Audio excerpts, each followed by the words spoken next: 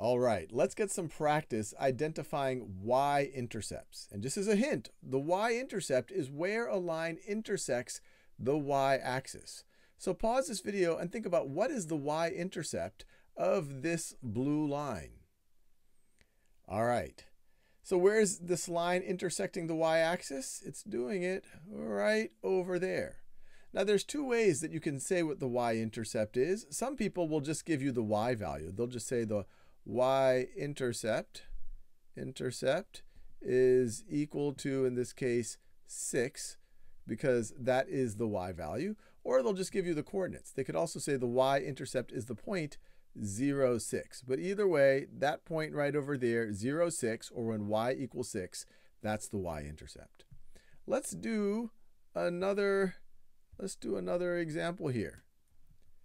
What is the y-intercept here? Pause the video. Try to figure it out. Well, this line intersects the y-axis right over here. That looks like it is the point x equals 0. And actually, if we're talking about a y-intercept, x is always going to be equal to 0 because that's when we are on the y-axis.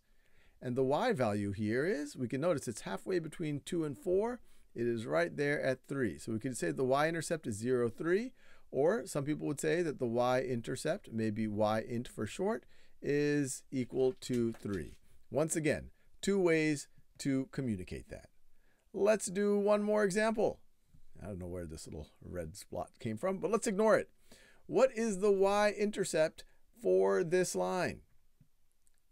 Well, we're intersecting the